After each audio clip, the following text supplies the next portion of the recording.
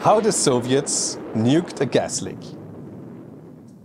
You are the Soviet Union in 1963 and you're in big trouble. An accident in the Urdabulak gas field close to the Uzbek border triggers a catastrophic blowout.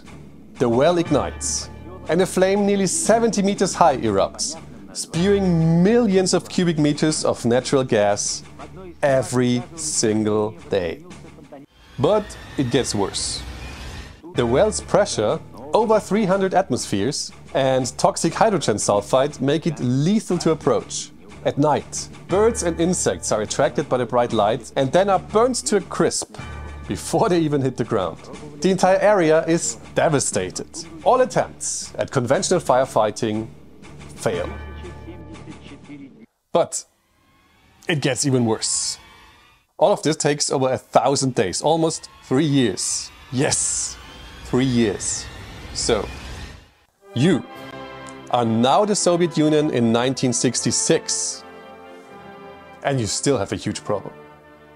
Your engineers have just one last proposal, and it involves a nuclear bomb.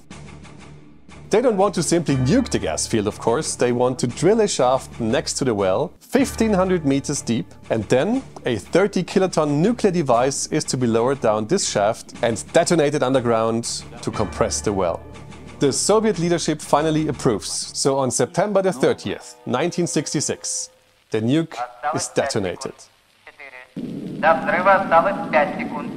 4, 3, 2, 1, 0. Что же произошло? 20 seconds later, the fire is completely extinguished. The explosion collapses everything and seals the well permanently. Radiation at the surface stays below background levels.